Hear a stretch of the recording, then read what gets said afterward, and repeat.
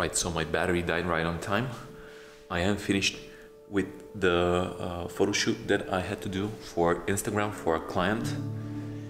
And now I just wanted to say thanks for all of you who are watching my YouTube channel, and I wanted to explain, though I don't think that I need to, but still I wanted to explain why I haven't been posting for the past couple of weeks that much. First, I have never said that I'm gonna do a daily vlog. So this is not a daily vlog. This is something that I do when I have time. And the reason I do it is because I need to learn to turn content pretty fast.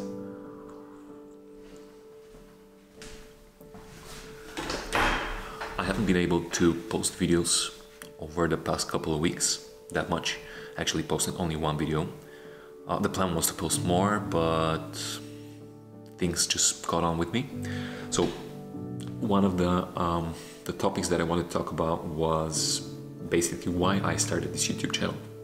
What was the reason to start a second YouTube channel, since the business that I work at and I own has a YouTube channel, and it's called Amuse-Bouche, and it's going to be linked down below and at the end of this video.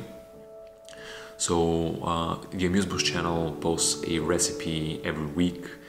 We are a cooking school, so we are concentrating on food. So the idea of this channel was to push me and to help me learn how to edit videos quicker and how to create daily content. Actually, I have neglected my Instagram and my Facebook and almost everything else just to learn how to shoot every day and edit every day, which takes time.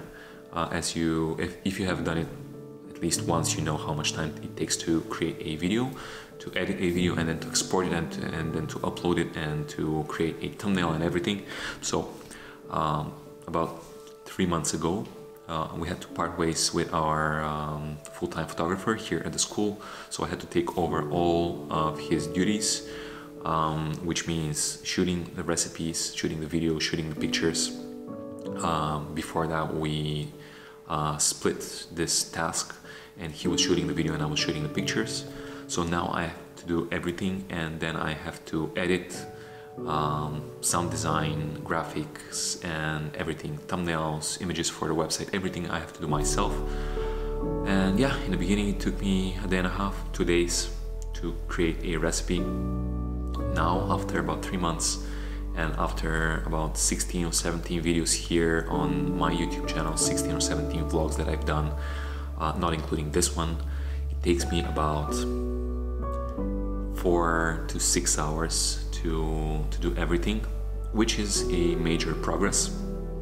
So I think that this channel has been playing a major role in my development as an editor and as a creator, and hopefully I can take you on my journey, how I do that. And if you're interested, you can just drop me a comment in the description. All of you, 27 people. Thank you guys for subscribing again. Subscribe more, ring the bell, tell your friends about this channel, drop me a comment on what you want to see, how I work, what I do, and hopefully in the next couple of weeks I'll be updating my workflow with Photoshop 2021 and all the Adobe 2021 package. And I will be able to create a little bit more tutorials, which is another thing that I'm interested in.